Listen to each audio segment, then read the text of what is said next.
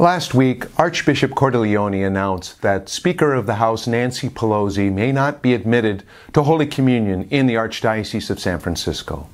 And now, not a few of you have been asking me about it. I want to talk about what the announcement actually means, so we can discuss it in a thoughtful way. I'm mostly talking to those of you who are Catholic and who are personally opposed to abortion, but might say you wouldn't want to impose your beliefs on others. Or those of you who identify as faithful Catholics, but who are in support of abortion rights.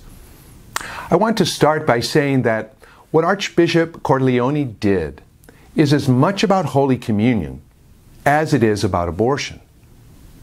What does it mean to receive Holy Communion? It's about being united to Christ and to one another in a unity of faith. To understand why, it's essential to understand what the magisterium, the authoritative teaching body of the Catholic Church, has always and consistently taught about Holy Communion. That the Eucharist is the literal, real, true body, blood, soul, and divinity of Jesus Christ. The real presence of God Himself, the holiest of everything that is holy. And to receive communion is to join in unity, in common union with Jesus. And through Him, it is you joining in real union with the Church, her teachings, and with other Catholics. The grave significance of receiving Holy Communion should not be underestimated. It's spiritually dangerous to approach the awesome power of God in Holy Communion with anything less than the respect it demands. There's no debate on what Holy Communion is. The Catechism, the authoritative summary of the Catholic faith, is clear on this. So are the bishops throughout the world, and as far back as St. Paul the Apostle and the authors of the Gospels, the Second Vatican Council, Pope Francis, and all the popes before him.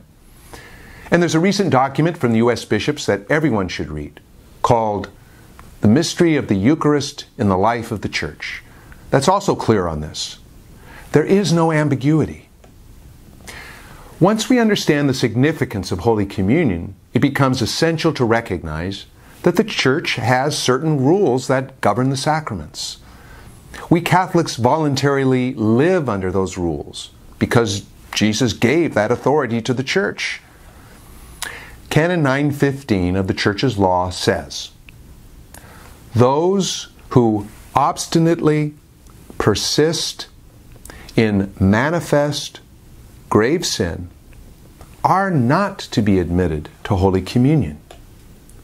The Church clearly teaches that abortion is a grave evil, and that public advocacy for and support of abortion is, objectively speaking, such a manifest grave sin.